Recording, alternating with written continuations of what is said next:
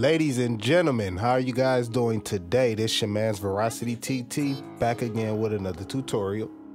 So, Akai has recently just put out the MPC 2.11 update or whatever. And you can see now on my last video, I upgraded the firmware on the MPC and it fixed some of the issues. But since then, I have not tested. So right now, from there, I'm updating the MPC software here on Mac Mini M1. And you see it says you are running version 2.11.1, you see? So my MPC has already been upgraded to 11.2, right? So right now, I just launched it and I got this message and decided to go ahead and do a tutorial and see how everything is working, just so you guys can see if you run into this situation. All right, so let's go ahead and download the update. Okay, the update is done. Double click it. It's right there. And probably gonna have to exit out, close him down. Let's install. So you can see here in the name we have 2.11.2.2 there. So we get a screen like this. It says select your MPC. I have the Live 2.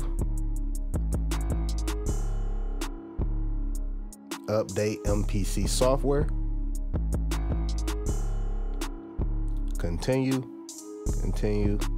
agree. iLock license manager. I already got iLock. Yeah, this is what I want.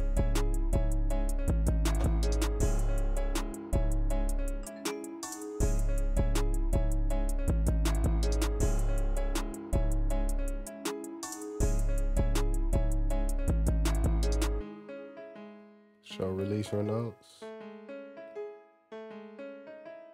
Can be found. Huh. Real convenient. New plugin instruments are available. You must first download and install their content files. Select Get Synth content from the MPC application menu to download.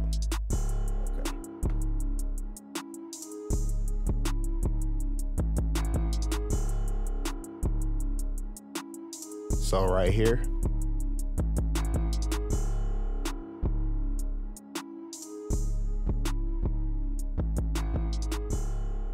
yep, so I'm just going to run it here. That's for Windows. I'm going to open this.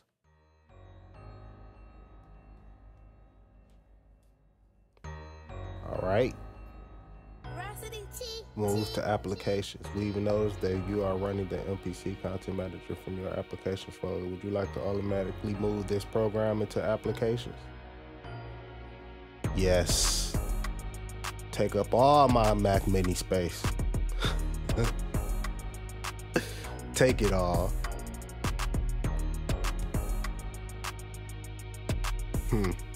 So it says these are already installed. So no, I'm not gonna mess with any of these plugins. You know why? Because I'm gonna continue using key groups. Like, don't get me wrong, some stuff in there sound pretty good and pretty decent and be nice to have standalone. But I look at it like, the more you create your own instruments and double in sound design, the more knowledge, experience, and the more you become you in your sound. That's how you really find your sound. You experiment, you find the stuff that you like, you just look at all your work, you make enough beats. If you haven't made at least, out of your whole time producing, if you haven't made at least 300 beats, then I don't know.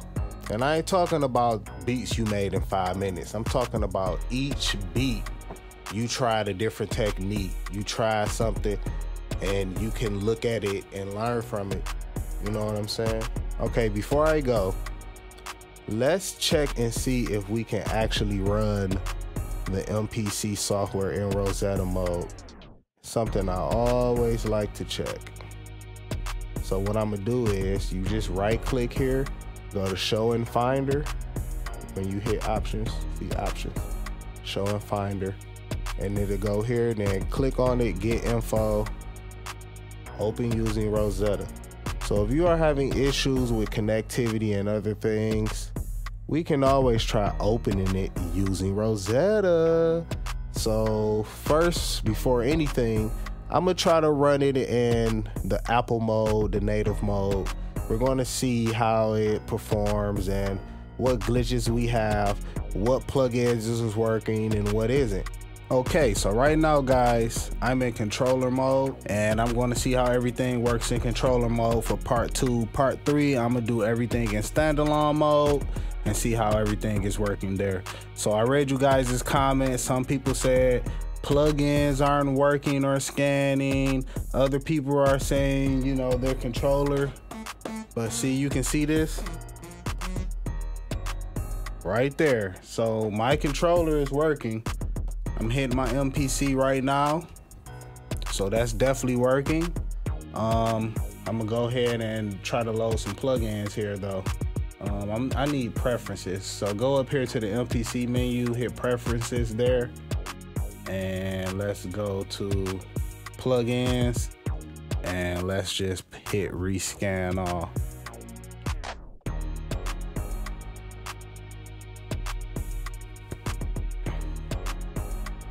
So I'm going to be looking for certain plugins because now this is M1 native.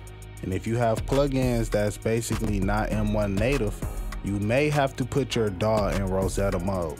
All right, so plugins are done scanning. I'm going to hit OK. And we're going to go right here and we're going to see what's working and what isn't. So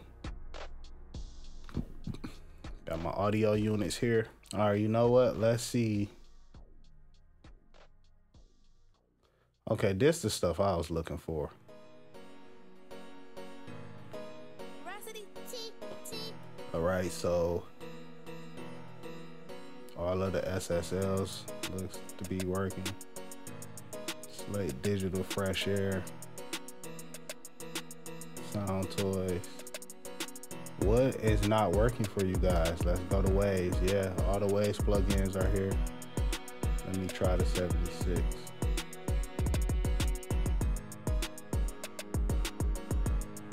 Yeah, it seems to be working. This is Waves version 14. I don't see no issues so far. So my plugins are working. Yeah. So even though it's in native, M1 native, it's still allowing me to use plugins that's not M1 native. So I'm gonna load this just to make sure. Yeah. All right, so you see it. So plugins are working. Let's try something else a little more serious for plugins. Let's try, let me go down.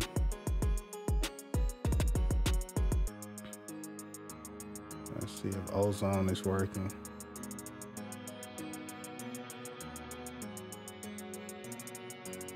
Yeah, guys, it's working.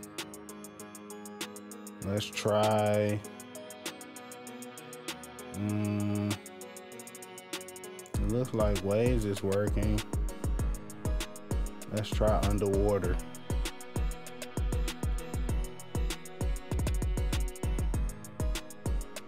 Yeah.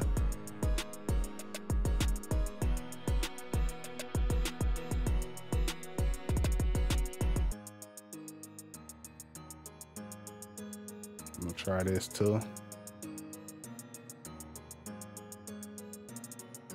Yeah, guys, this stuff seems to be working. I don't see why you guys are saying you having issues. All my plugins work. I'm not sure how it will perform when sound is actually going through it. Let me check my EQ. Let's check the Pro Q. Yeah. This is M1 native, but If you do need to put it in Rosetta mode, just hit options, right click on the MPC software, hit options, show in finder, right click on it, hit get info, and then you can select open using Rosetta, close out the MPC program and relaunch it. And that'll get you in Rosetta. Some of your plugins or VSTs may work if it's not working in M1 native mode. All right, so it seems like my stuff is working though. Try contact.